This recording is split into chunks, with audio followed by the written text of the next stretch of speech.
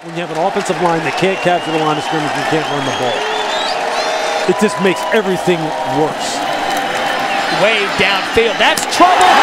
That's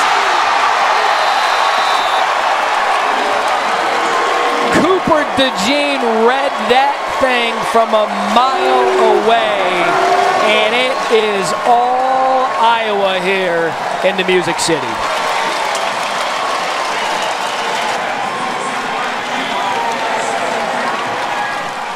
I want you to watch Destin Wade. I want you to watch his body language here as he can't find where he wants to go with the football. He's looking to his left. Everything's covered. You're late. Barion Brown isn't working back to the football. He's just standing there. Cooper DeJean reads your mail, breaks downhill. You see there, he's trying to come backside, but now it's too late.